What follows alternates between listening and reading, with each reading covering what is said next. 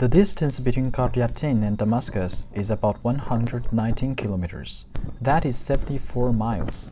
Normally, it would take about 2 hours to get there, but we travel through homes, making the journey twice as long.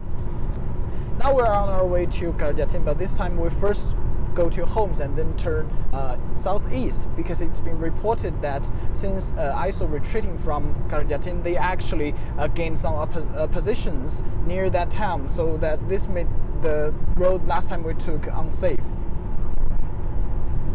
Leaving homes, buildings are replaced by desert and utility poles. Before we arrive in Qaryatayn, we pass a town torn by war. It's hard to imagine what Qaryatayn would be like after 3 months' time in peace. This is the entrance of Qaryatayn, and as you can see, there's no one here, but a few months ago when we were here, we were actually surrounded by soldiers. And in this corner, we actually saw a tank a few months ago, but now it's all gone. And we were just informed that all the soldiers has been replaced by some local security personnel who's in charge for the security here in Qaryatayn. As a matter of fact, except for some few checkpoints far away, we can even hardly see people in uniforms today. The town itself remains in ruins. All around, relics of war lay on the ground, just as they did 3 months ago. It's not difficult to see how fierce this battle was. As we walk further, we see destroyed homes everywhere.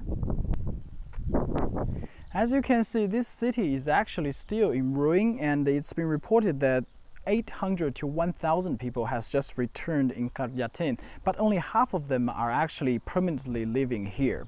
And we've been told that the electricity supply is still not available yet, and they are hopefully that they can resume all the electricity in next month. But as we can see here today, it's really difficult to live here in such a condition. Just beyond these ruins, we could see homes where people had returned, and we were invited into one of them. The resident told us he has no electricity and relies on sunlight during the day, but at night, he says, his family had only a flashlight. A local shop provides residents with critical supplies. Is this the only shop here, or? No, there is more around in the country. Maybe that way or that way. Up here, strong, because I have ice, vegetable, everything, tea, tobacco, everything. Okay. Except for the living conditions, another major concern is ISIL.